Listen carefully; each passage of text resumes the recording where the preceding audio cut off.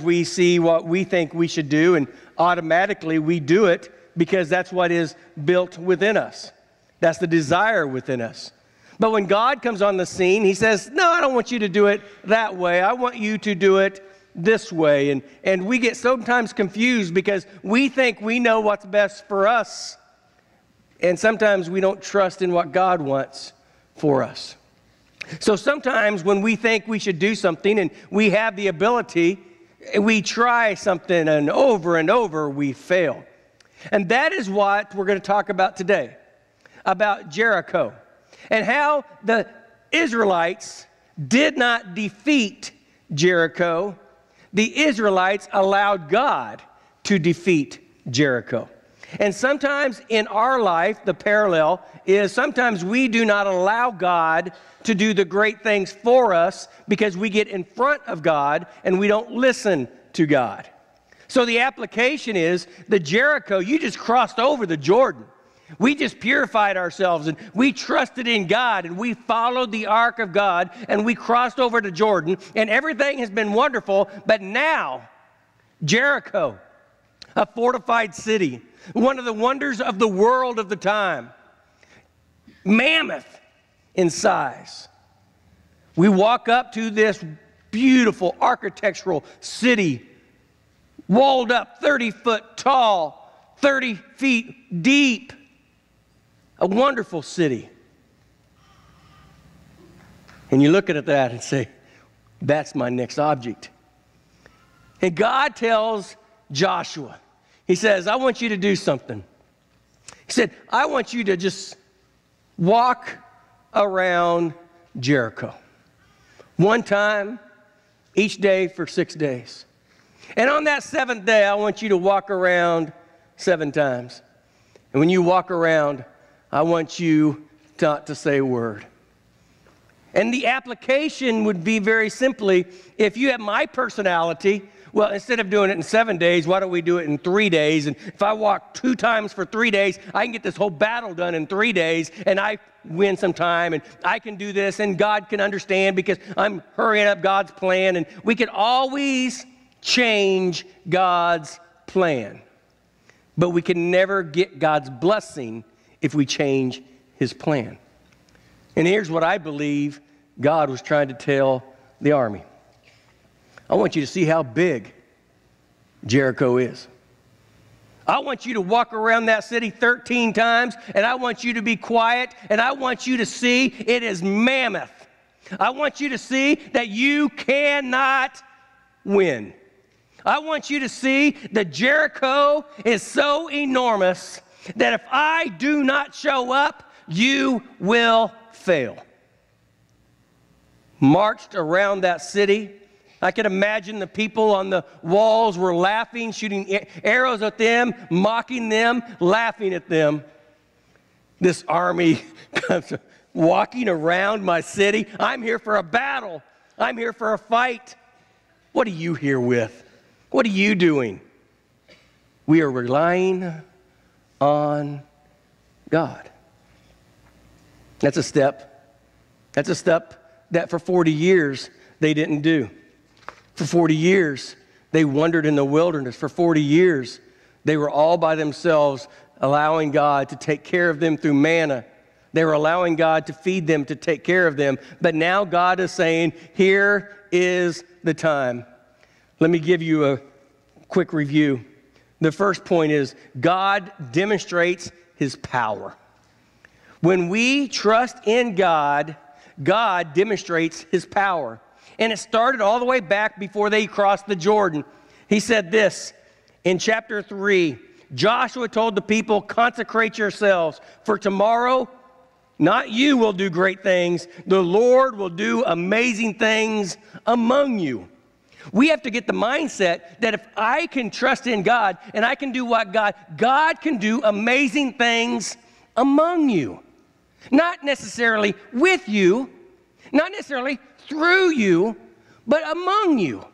And when we don't have to get the glory, and we know that we can trust in God, and we know that God has the ability to take a broken vessel that is not perfect, that has had mistakes. And if you purify yourself and you ask God to bless you, God can do amazing things among you. But sometimes we get to the point where God can't use me, or we get to the point where God should use me. Why isn't God allowing me to do this? Why is somebody else doing it? We must humble ourselves, purify ourselves, and say, God, just use me. Just do whatever you want within me, and God can purify our hearts and move us to where he wants us to go. And he said this, after we purify ourselves, he said, I need you to do something that's very important. I need you to watch after the ark. And when that ark of God and the Levites carrying that ark and they touch that water, I am going to separate. And I want you to keep the word of God, the ark of God, 1,000 feet in front of you. And I want your eyes intently on the ark of God, because you haven't gone this way before. And when you look after God, God will give you direction, peace, and understanding. But if we get our eyes off of God's word and after God's will, what happens? We start looking at the circumstances and the surroundings and the muddy water and the problems of our life, and we fail daily when we do not allow God to show and demonstrate his power within our lives. It is very important. When we do what God wants us to do, God can do great things within our life. I think about one of the greatest illustrations in the New Testament with Peter walking on the water. He saw Jesus walking on the water coming up to him, and the storm was overwhelming. It was coming in, and Peter noticed it was Jesus, and he said, Lord, if it is you, bid me that I can come unto you. And Jesus said, come. The only time that Peter stepped out of that boat and walked on that water is not because he was walking on water. It was he was in God's will, because God, through Jesus, said, come. We can do the miraculous if we do it God's way. We can allow God to do great things through us if we do it the way God would have us to do it. And how we do that is follow after God's word. Keep it in front of us. Keep it well in front of us so we can see what it is doing, see what we are supposed to do. We have never gone this way before. Some of us are new to church. Some of us have no idea what the Bible even says. Some of us have no idea what God's will is for our lives. We must keep the word of God in front of us. We must hide it in our hearts. We must communicate about it. We must not just go to church and hope somebody talks about something. We must get into God's word, understand God's will, and keep it in front of us. Keep it in front of our hearts and our minds. The second thing, God details his instructions. God details his instructions. I thought this was really unique. It is for parents. It is for a church. It is for a lot of different things. But in Joshua chapter 4, I'm going to read, if you mark this down, 1 through 3, and then verse 8, and then 20 through 24 of Joshua chapter 4. When the whole nation had finished crossing the Jordan, the Lord said to Joshua, choose 12 men from among the people, one of each tribe, and tell them to take up 12 stones from the middle of the Jordan, from the right where the priest stood, to carry them over with you and put them down in the place where I stay tonight. In verse 8, so the Israelites did, Joshua commanded them. They took 12 stones from the middle of the Jordan, according to the number of tribes of the Israelites, as the Lord had told Joshua, and they carried them over with them to their camp where they put them down. Now, verses 20 through 24, this is key. And Joshua set up at Gilgal, and the 12 stones they had taken out of the Jordan, he said to the Israelites, in the future, when your descendants ask their fathers, what do these stones mean? Tell them, Israel crossed the Jordan on dry ground. For the Lord your God dried up the Jordan before you until you crossed over. The Lord your God did to the Jordan just that he did in the Red Sea, when he dried it up before until he had crossed over it. He did this that all the people on the earth might know that the hand of the Lord is powerful, and so that you might always fear the Lord. Here's what we do sometimes. Sometimes we forget what God wants us to do because we forget what God did for us in the past. I think there's times where we have to be able to communicate and put markers in our life and say, on this day, God did this. We need to write in our Bibles on June 21st, on March 23rd, on April 7th, I gave my life to Christ. God did something great and mighty within my life. God saved me. God changed me. God did something I've been praying for. We need to write it down, mark it down, so we can remember the very hand of God. Sometimes in our life happens. We get busy and we forget the hand of God. We can look back 10, 15, 20 years in the past, and we can even wonder, was even God with me? But when you dissect your life, you can look back and say, at that point, at that moment, God did something that I couldn't do by myself. But yet, our kids talk to us. Our families talk to us. And they ask a question, and we give very general answers because we don't remember the past. We just, something happened when I was 19, or when I was 25. But we need to be able to open up our book, our journal, and say, let me read something to you. And reading a journal about something that God has done for you, to your kids, shows you and them that God is real here. And as we've said many times, and as that chapter in Joshua chapter 24 says, today for me and my house, we will serve the Lord. How is your house going to serve the Lord? They're going to serve the Lord because you serve the Lord. They're going to serve the Lord because they see that God is real within your life. Sometimes God gives us instructions to prepare us for the future.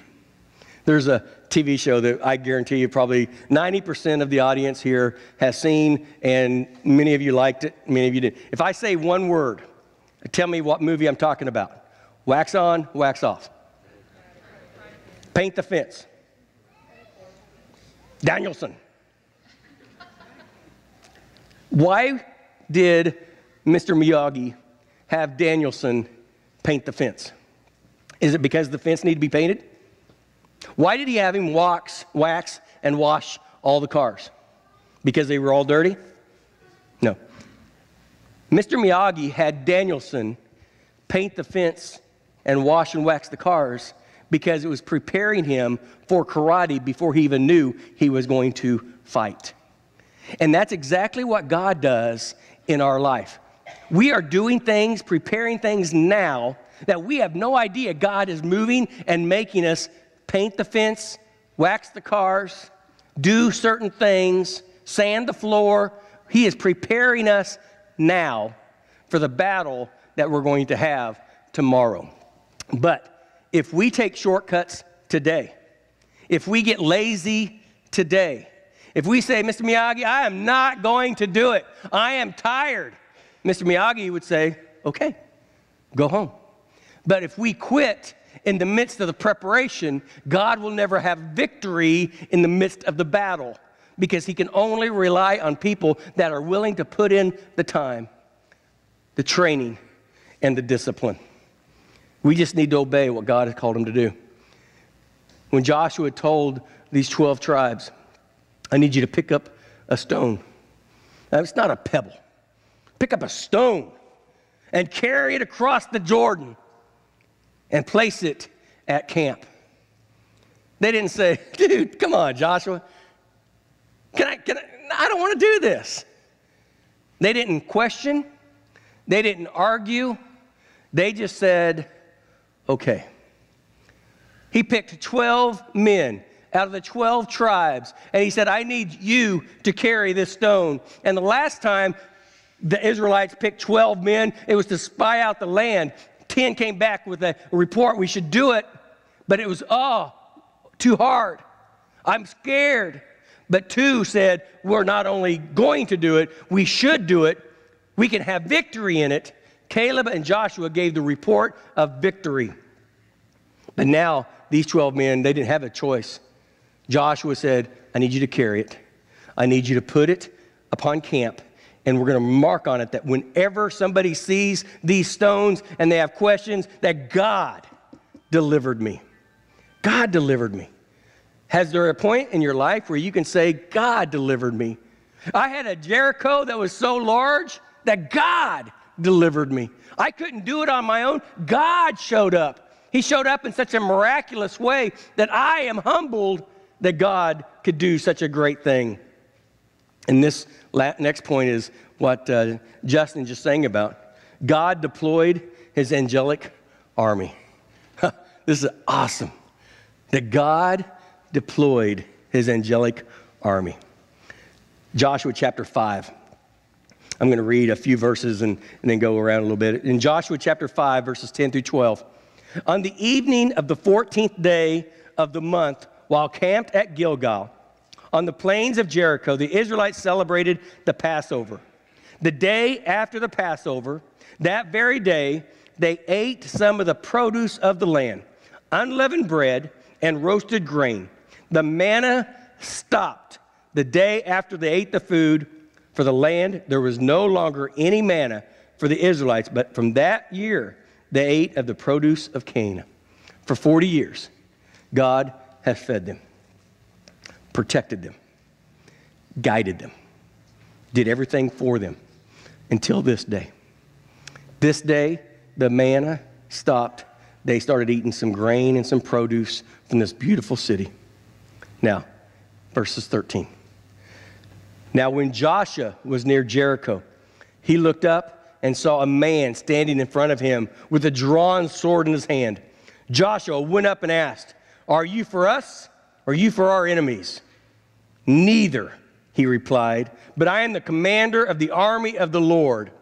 I have now come." Then Joshua fell face down on the ground in reverence and asked him, "What message does the Lord have for his servant?" And the commander of the Lord replied, "Take off your sandals, for the place where you are standing is holy." And Joshua did so. What happened a little over 40 years before? Moses was out tending his father-in-law's herd. A burning bush. Moses walks up to the burning bush, and out of that voice says, "Stop. Where you're standing is holy ground." This is a picture of exactly what Christ has done for us. It's a pre-incarnate appearance of Jesus. Jesus is the captain of the army of the Lord. When Joshua saw this man with a drawn sword, he saw power.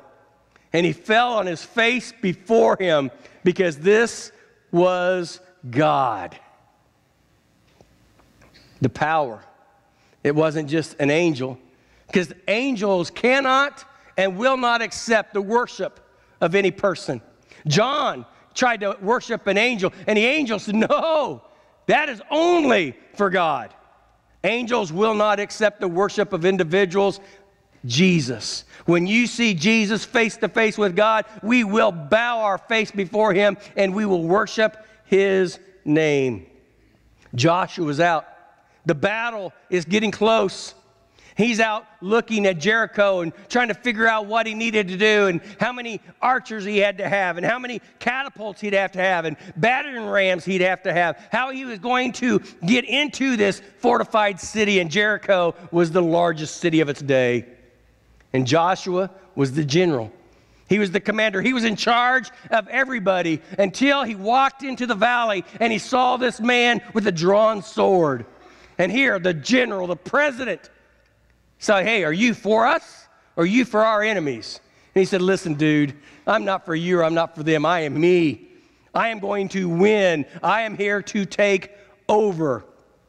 Joshua, being the general, being the president, he bowed his face before him and he said, "What would you have me to do? What would you have me to do?" Sometimes we just have to understand that God is going to do great things. I remember Shadrach, Meshach, and Abednego and Daniel. Nebuchadnezzar looks up. "Didn't we throw 3 men into the fire? There's a 4th man walking, and he is like the very Son of God." We can see that Jesus comes to this earth sometimes in a state that we can see his presence. God spoke to Moses. God speaks to Joshua. And the presence that they have is holiness. Its presence that they have is meekness. The armies of the Lord, the angelic hosts, we see in our finite minds. We see in this dimension. We see what we think we can see. But we, as spiritual individuals, we have to understand there's a whole nother realm. It's a spiritual realm that we have to absolutely trust God for and understand Him, that we have angels. There are angels. Some are seen and some are unseen. Some are visible and some are not. But we do have to understand in 2 Kings, Elijah was at his cottage, and the Syrian army was all around him, encamped around him. Thousands of Syrian soldiers encamped around Elijah, and they were wanting to put him to death. And Elijah's little servant he came out and looked at the window, and he saw the flames of all the soldiers and the weaponry glistening off the sun. He got fearful. He said, Elijah, look, what are we going to do? Elijah looks at the window and he says, wow, it's awesome. And the servant boy said, we're going to die. Elijah, what are you talking about? There's more out there for us than for them. Elijah sees the spiritual, and the host of God's army was encamped around him to protect him. If we ever get to the mindset that I can do things for God because I'm not doing things for myself, that God is standing in front of me, and I humbly say, God, I need your protection and your help, we can stand firmly in the face of our adversity and say, I may not be able to do this myself, but I know that the angelic realm is in front of me, and I can pray for God's protection. And I can open up my spiritual eyes and see that even in this room today, and in your home at your house, and in your car, you have protectors. And it is a spiritual army that wants to stand in the gap for you and for me. I believe if we could take that spiritual armor and the armies that we have around us, and we could take a glimpse of what God has in store for us, we could say, you know what? I can stand and fight. I don't have to fail. I can do what God wants me to do, because if I could see the spiritual realm and not just the physical, I would see God's hand, God's protection, and God's angels all around me. I can stand in the face of adversity. I can see there's greater and there's more for me than who is against me. And then the fourth thing is God directed the battle. God directed the battle. Joshua chapter 6, verses 1 through 5. Now Jericho was tightly shut up because of the Israelites. No one went out and no one came in. And the Lord said to Joshua, see, I have delivered into your hands. That's already a past tense. I have already delivered into your hands, along with its king and its fighting men. March around the city, one with all the men and its kings and the fighting men. March a second around the city once, and all the armed men. Do this for 6 days. Have 7 priests carry trumpets of ram's horns in front of the ark. And on the 7th day, march around that city 7 times, and the priests blowing the trumpets. When you hear them, sound a long blast on the trumpets.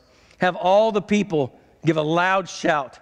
Then all the wall of the city will collapse, and the people will go up, every man straight in. Every man straight in. Jericho, at this day, was the largest city of the known world. Had the highest fortified walls of 30 feet tall, 12 to 20 feet wide deep. Had 2 walls, and behind that wall was a 20-foot wall. So there was 2 captivating walls, and there were huts or houses within those walls. This was a very large, dominating city.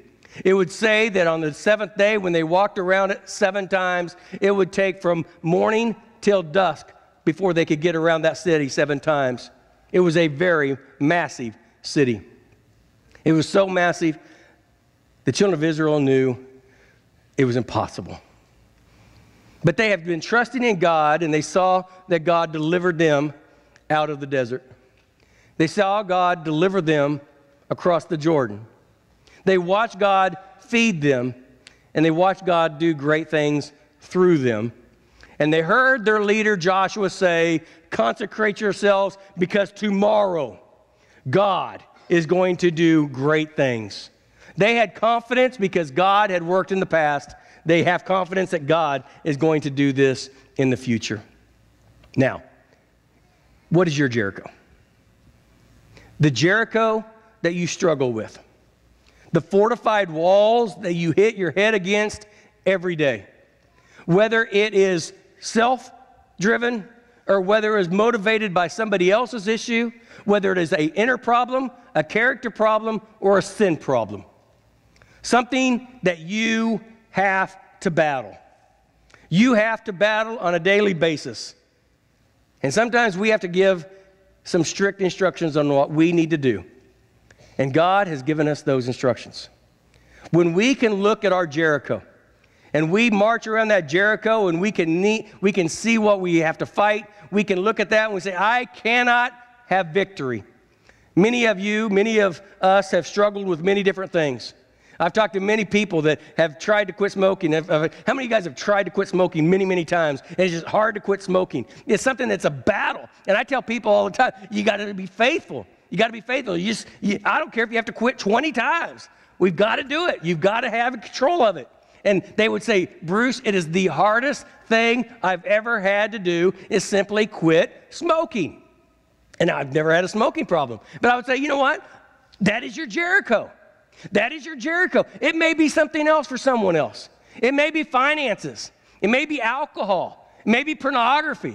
Maybe all kinds of different issues. That is your Jericho. But what we have to do in order to have victory over our Jericho is we have to see it dead front in us, and we have to see that we cannot have victory over it by ourselves, and we have to claim it, and we have to give it to God. We have to say, I need victory over this.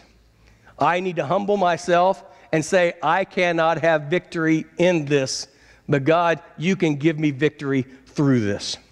And God can do great things among us when we do what? Consecrate ourselves. Purify ourselves. But listen, God's instructions, it's going to seem strange. It's going to seem strange. I don't think God has ever told us or you or this church to do something normal. I believe anytime God wants to do something great, it seems strange. It seems very difficult, and it seems very hard. Don't worry about the spears. Don't worry about the ammo. Don't worry about the battering rams. You don't need weaponry. What you need is me. That's what Joshua was told. And Joshua's look at that. We cannot defeat Jericho without these weapons. God says, I am here to take over. I am here to do what I want to do. Your job is to follow what I ask you to do. And that's the second. The people obeyed precisely. They obeyed precisely. Do you want to have spiritual victory in your life? You need to do exactly what God has asked us to do. Listen to this, being ignorant is not a cop-out. Being ignorant about what God wants for you is not an excuse. God has given to us an example over and over again about what God's will for your life would be in very simple ways. We can stick our head in the sand and we can say we do not know. We can say as long as I don't look at it, as long as I don't address it, I don't have to deal with it. It is still sin. And God is going to punish those that sin even when they are ignorant about the sin. The Bible says to know it is sin and continue to do it, that is sin. What we must do is we must obey God's word precisely, know what he wants, and follow after him. And then God spared those who trusted in him. The walls of Jericho fell, and the people rushed straight in, and they took the city. But in that city, there was a young lady by the name of Rahab. And Rahab was a protector of the spies. And that thread that was hanging on her door said that nobody will harm you. And when God delivers the city, you will be safe in the midst of destruction. And in any area of our life, when there feels like there's issues going on, we feel like demolition is taking place, we feel like all the world is caving in on us, God always gives a way of escape. We have to have faith in Him. We have to have trust in Him. In every area, we have to trust that God works it out. Unbelief walks around and says, look how big the obstacle is. But faith looks at all the obstacles and say, look how big God is. In your Jericho, is your Jericho so big that it is clouding up your vision of God? Or is God so big, Jericho seems so small? In our issues, in our life, Jericho. It's our first battle. It's our first obstacle. And in the Israelites moving into the promised land, their first obstacle, they had to trust in God. If they didn't get through this obstacle, they'd have never had the next. And I know about this angelic army, the Lord, the captain of the host. I believe 40 years earlier, they were sitting there waiting to go. And if the Israelites would have crossed over Jordan 40 years ago, the battle of Jericho would have been there, and the angelic army would have been there to fight for them then, as He was for us today. You can never say, my time has passed. I should have done this. I should have done it 20 years ago. I should have done it 15 years ago. I should have done it last year. No, today is the day. Whatever obstacle, whatever Jericho that we have, we must stand and fight in the midst of adversity. If we do not, we will stand and fail. Or we could stand with God, with the captain of the Lord's host, and say, Lord, what would you want me to do? And the first thing Jesus says to Joshua is, take off your sandals. It's not a go do, it's worship. Because where you're standing is holy ground. When you realize your victory is not in what we do, our victory is in who we worship. When we can take off our sandals and pray to God and say, Lord, I need your help. And Joshua did exactly what Jesus told him to do, and then he got the instructions how to defeat Jericho. But until we worship, until we realize that Jesus wants to take control, until we realize that where we are standing is holy ground, we will fight against Jericho our entire life. And we'll get tired of fighting it. And that stronghold will just be one place that we ignore, and we'll start moving to something else, and we'll never come back to the Jericho that God wants us to have victory in, because we have lost and we're tired of it. So we'll move on from it. But that victory, until we can defeat Jericho, we will never have victory in other areas of our life. Take off your sandals, because where you are standing is holy ground. And Joshua did exactly what he said. He worshiped him, and then he got his instruction on how to defeat Jericho. Your Jericho and your instruction is going to be quite different than mine. I cannot give you instruction. Only God can. You don't worship anyone other than our Lord Jesus Christ. He died on the cross for your sins, and He loves you. And whatever you're struggling with, give it to Him. Worship Him and see what He can do within your life. Let's go to the Lord in prayer.